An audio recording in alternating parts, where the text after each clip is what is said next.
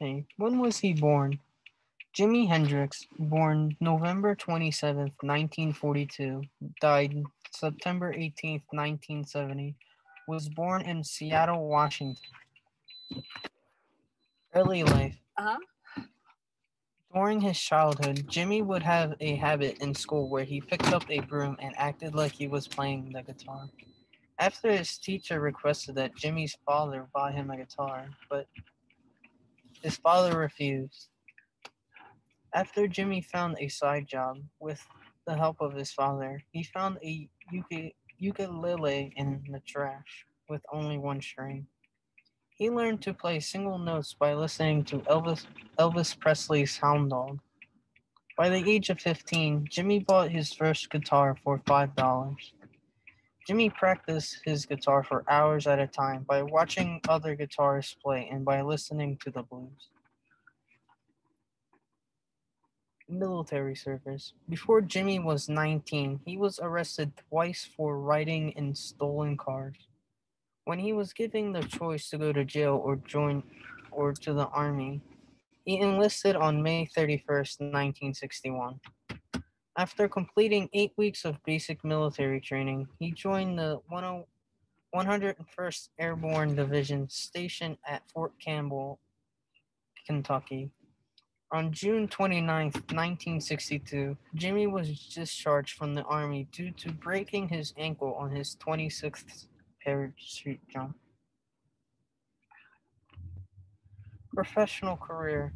In September of 1963, after Billy Cox was discharged from the Army, they moved to 20 miles across the state line to Clarksville, Tennessee, where they formed a band called the King Casuals.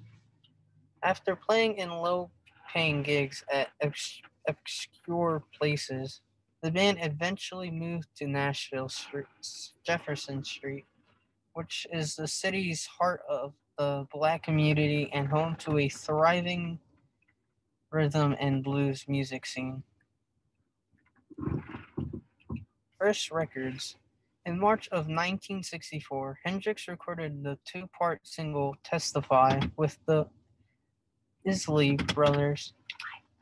Isley Brothers. It was released in June, but it sadly never charted. Career later. Jimmy would find success in the UK and USA during the late 60s and the early 70s, when he released his only number one hit, All Along the Watchtower. Death. On September 18th, Jimmy was pronounced dead at 12:45 p.m. Jimmy was found dead by asphyxia with after aspirating on his own vomit. Jimmy was known to be battling the effects of alcohol and drug abuse during his playing career. On October 1st, 1970, Jimmy was buried at Greenwood Memorial Park in Renton, Washington. He is the few people that joined the illustrious 27 Club. Recognition and rewards. Jimi Hendrix received many prestigious music awards. In 1967, he won Musician of the Year. In 1968, Rolling Stones declared him Performer of the Year. He also got the keys to Seattle in 1968. Disc and Music Echo newspaper honored him the World Top Musician of 1969 and in 1970. Guitar Player magazine named him the Rock Guitarist of the Year. Rolling Stones ranked his three non-posthumous studio albums, Are You Experienced, 1967, Axis Bold as Love, 1967, and Electric Ladyland, 1968, among the 500 greatest albums of all time. They ranked Hendrix number one on their list of the 100 greatest guitarists of all time, and number six on their list of the 100 greatest artists of all time. Documentaries. So these are like one's about his like last 24 hours on Planet, and the other is the music video for All Along the Witch's Tower. And then that's it. So I hope you guys enjoyed the presentation. All about Michael Jackson.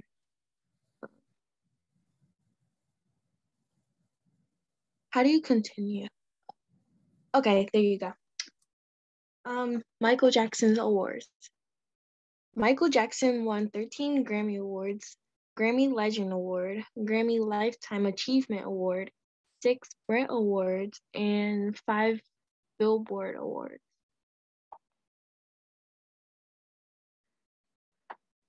Musicians that worked with him: Quincy Jones, Freddie Mercury, and Denise Williams.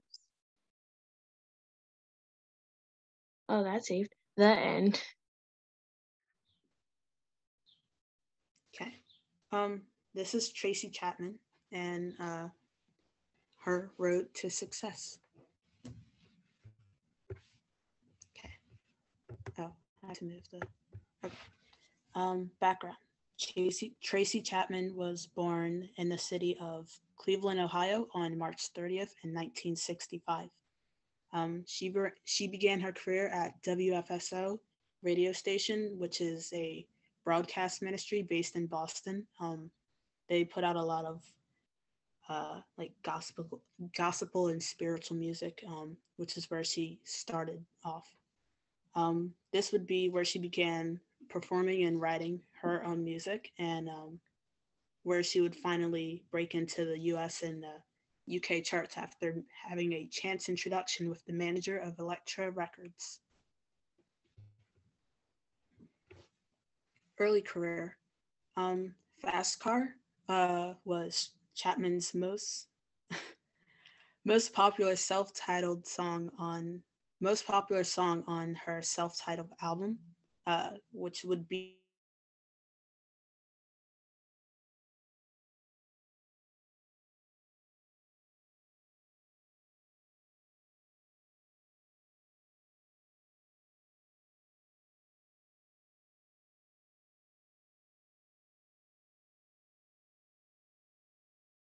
Plus.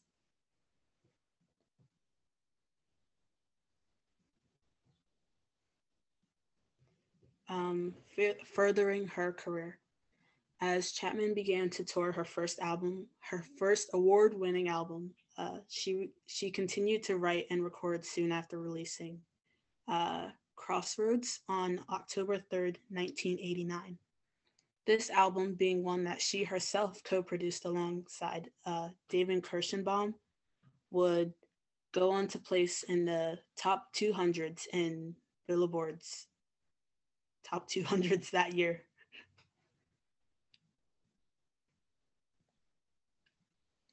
Other releases. In 1992, Chapman released Matters of the Heart, an album that would peak at 53 on Billboard's top 200 chart, though it didn't receive as much traction as the first two albums. Despite some downfall, Chapman also released New Beginning in 1995. This album acted as the comeback for her career, allowing it to once again thrive. She sold nearly 5 million copies before the year's end, and singles such as Give Me One Reason and Smoke and Ashes became common across radio playlists. Where is she now? Chapman is now working as an activist.